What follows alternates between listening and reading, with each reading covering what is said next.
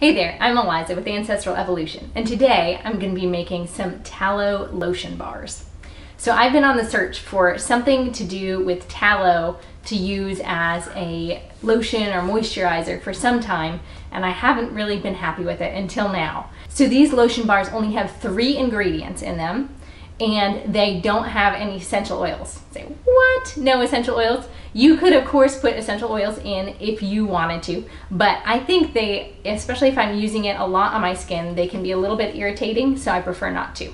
But don't worry, you are not gonna smell like tallow because these lotion bars do not smell like tallow, which is awesome in my book. So in this case, we're using beef tallow, or the rendered fat from a cow. And this fat is really great for your skin. It's very moisturizing. It is actually similar to some of the fats that you have in your skin, and is generally great at keeping moisture in your skin. Now, if you're one of those people who tend to break out really easily, you may not want to use these like on your back or your face or anything like that. But I find, especially when we have our wood stove going, my hands get so dry, and this really, really helps. First, we've got our beef tallow here, and I went ahead and melted it just so it's easier to measure out. Some beeswax, organic beeswax, and some cocoa butter.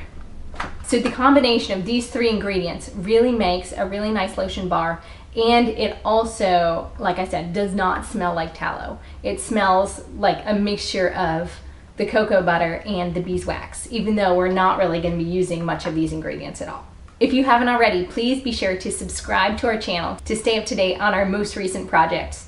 Also, I just finished a bunch of spinning classes on Skillshare, so if you are interested in learning how to spin yarn, check those out. All right, let's get started. All right, so I'm gonna start out with about 2 cups of beef tallow, and I already melted this just to make the measuring a little bit easier. 2 cups are about 1 pound.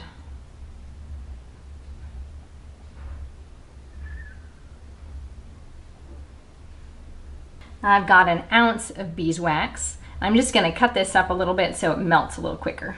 There we go. I do suggest using organic beeswax just because there are sometimes some medications and chemicals that are given to bees that you don't necessarily want on your skin. Next, we need something around 1/4 cup of cocoa butter. Now, this does not have to be exact. I'm just kind of eyeballing it. I'm just gonna cut these up a little bit too, so they're a little bit smaller pieces. This stuff is awesome. It really does smell like chocolate. All right, I'll stick these guys in here. And I'll put links below to all of the things I'm using here, including this induction cooktop, which we love. If you need something like a hot plate, or if you need another burner on your stove, or you need something where you can move around a stove top, these things are great. And they're not that expensive either. So I'm just gonna heat up my water, and I'm gonna kind of make a double boiler kind of a thing with this in it, and we're just gonna melt everything down.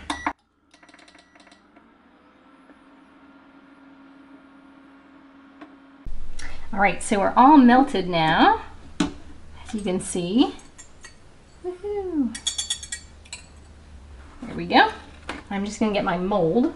I've just got these silicone muffin cups that I use as a mold, but you could pretty much use whatever you want. I like the silicone because it's easier to pop things out of them. I'm just gonna pour these in.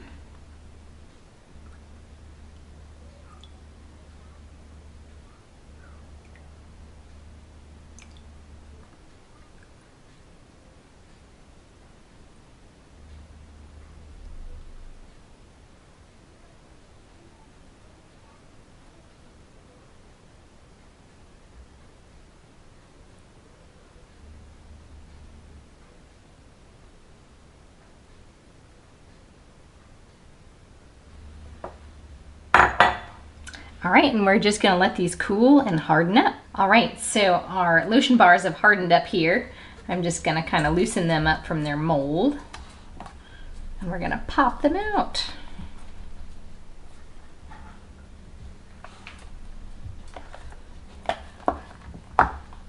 Here we go. So that is 1 bar.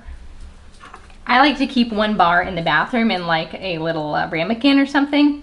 But if you're on the go or you want to keep it in a little tin, you could do that, or even like one of the wide canning jars would work, one of the wide kind of short ones. And the rest of these I'm just gonna pop out. And I'm just gonna store them in like a gallon bag and stick them in the fridge until I need them. You probably don't have to, especially this time of year, but I think they last longer, and if I don't get to them for a while, they're fine in the fridge. And as promised, they smell nothing like tallow. They really they smell like a mixture of cocoa butter and beeswax. Like seriously, not a hint of tallow. So if you are one of those people who doesn't like smelling meaty, you probably would appreciate these. I've tried a couple other recipes in the past that have just called for like tallow and olive oil and some essential oils or something like that, and unless you use a whole mess of essential oils, it still ends up smelling a little bit like tallow, but this really does not.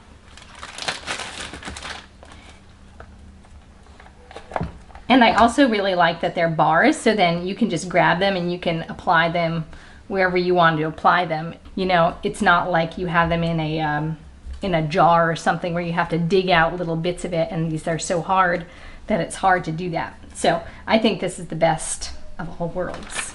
Rub this all over, and it's a really nice smooth texture, and it really helps keep the moisture in your hands. So one of my favorite new things for the new year. Hopefully you like them too. Give it a try. Let me know what you think. Give me a thumbs up if you like this video, and yeah, we'll see you guys soon.